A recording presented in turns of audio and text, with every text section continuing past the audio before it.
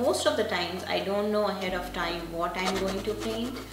I just start painting on a canvas and just let it evolve into whatever it wants to be. My name is Meenakshi Sinha. I live in Kirkland, Washington. I'm an artist, a new artist. I've been painting for about 2.5 years now. I run a non-profit project. It's called the Giving Canvas on Facebook, where I auction my art to benefit local non-profits. I think my husband always had that fear that I will come to this area and will not like the weather and will get very depressed and want to go back to the Silicon Valley. So to preempt that, he gifted me an acrylic paint set, a canvas and some paints, brushes and so on. And I looked at that and looked at him and I said, what makes you think I can paint? I've never painted before in my life.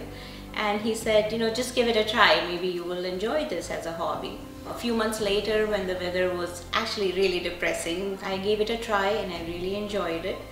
And that's how it actually began. So I give all the credit to my husband, and he is not shy of taking credit for it either.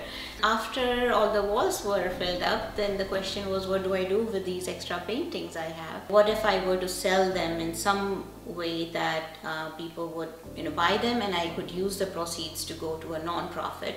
On the Giving Canvas page, there have been more than 70 auctions of paintings. In all, we have been able to raise close to $35,000 for different charities and local non-profits, sometimes international non-profits as well. These are the causes that are close to my heart in terms of kids and health and family and like.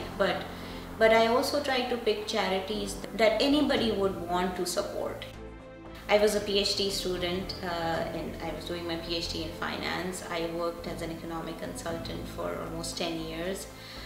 Deep down, I could sense that I was not happy and there was something that I needed more than that. I never knew what my passion was. How does one even find one's passion? How do you know what is your passion? For me, it was just a change of space and a change of place and a change of scenery that led me to explore a new hobby. Sometimes, you try something, you make 1 or 2 paintings and you just move on to other hobbies. And I kept going with this, and then I created this project to help me connect 2 different areas that I was interested in. One is art and one is philanthropy, and to make a difference in the community. And once I connected the 2 pieces, I was in a very happy place. I am in a very happy place.